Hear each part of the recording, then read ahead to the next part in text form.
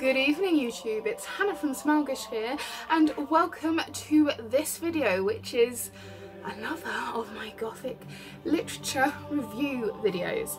Before I get into it and reveal what I'm going to be talking about today, please remember to like this video, leave me a comment down below, and please do consider subscribing to my channel because it really helps.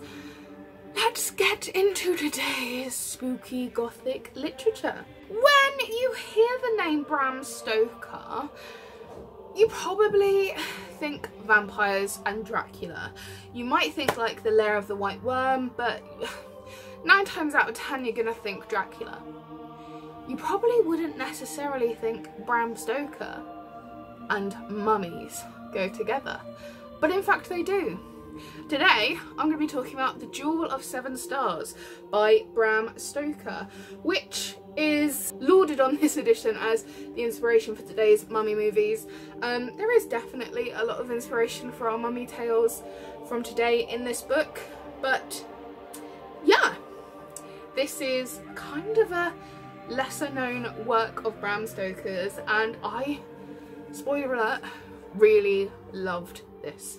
So one of my areas of academic interest that I'm kind of rediscovering is mummies, mummy mania, and Egyptology and like Egyptianness in Victorian Gothic horror.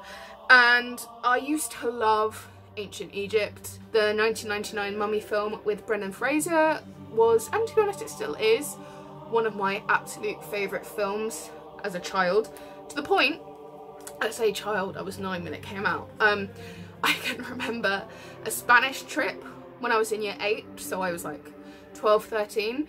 We were allowed to bring films to watch on the coach, and I brought The Mummy because I had it on video. Yeah, video. And because it was a 12, we were allowed to watch it, and they put it on at night so that if people didn't want to watch it, they could sleep.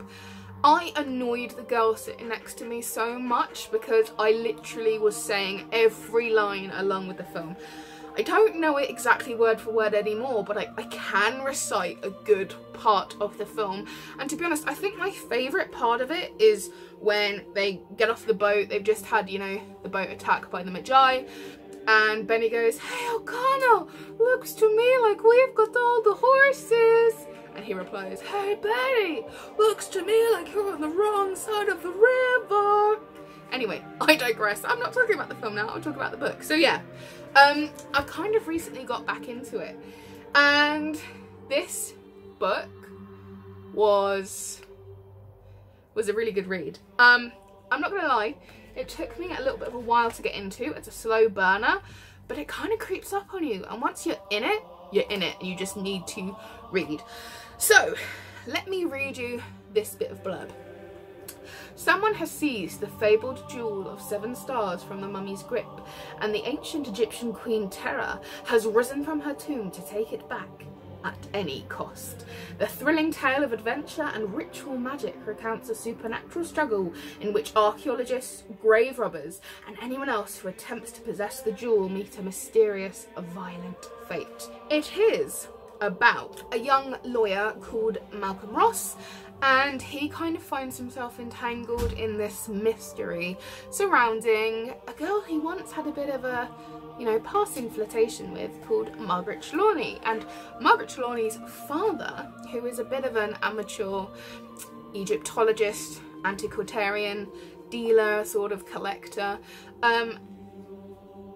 is mysteriously found bleeding and unconscious in his bedroom, which is filled with Egyptian artifacts. And Malcolm Ross and Margaret end up embroiled in this mystery surrounding the ancient Queen Terra, who was an Egyptian sorceress. And she had this fabled Jewel of 7 Stars, which, as it transpires, Mr. Trelawney has locked in a safe. And she wanted to bring about her own resurrection, and the Jewel of 7 Stars plays a key role in that. So, as you can imagine, this is all about sort of resurrection and eternity and all those kind of things, immortality and magic and rituals, and in the end they want to basically recreate this ritual. And Margaret seems to have a strange connection with the mummy. Now, unlike most, or as we would see them, most mummy tales, most mummy stories, it doesn't actually have the reincarnated corpse of the mummy. The mummy doesn't actually come back to life at any point. It's much more of a sort of haunting spiritual manifestation of the mummy, and sort of the soul, I guess, of Queen Terror. There are a few instances of attacks by mummified cats though, which is all good. Margaret also has a cat of her own that the poor thing is accused of doing all the attacks. It's innocent, but you know. I really like this. As I said, it started off quite slow and it kind of took a couple of chapters for me to really get into it. But once I did get into it, I was hooked. I flew through it. It's fairly easy to read. Bram Stoker has quite an easy style. Once you get used to it, once you remember that it's like Finder style, so it's like Victorian style of writing, so it's a bit clunkier than modern writing. I really like Bram Stoker's writing style.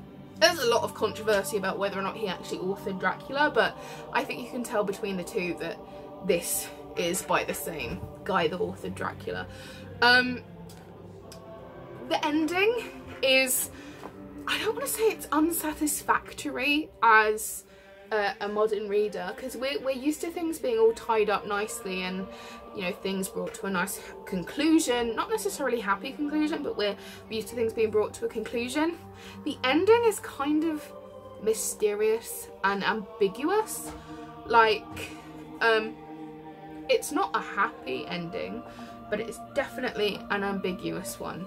Interestingly, there is a second ending. There is a 1912 ending of this book because audiences didn't like the way this ended, so Bram Stoker rewrote the ending, and I've read the 1912 ending. You can find it online easily to be downloaded, so once you read it, if you want to see how it could have ended or the alternate ending, it's well worth a read.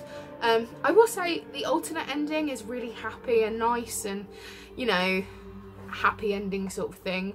I don't think it fits. I think the ending as it is in the book at the moment, even though it is kind of ambiguous and a bit like, oh, you're left wanting more, I think it much better suits the novel. So yeah, I would definitely recommend finding this and giving it a read.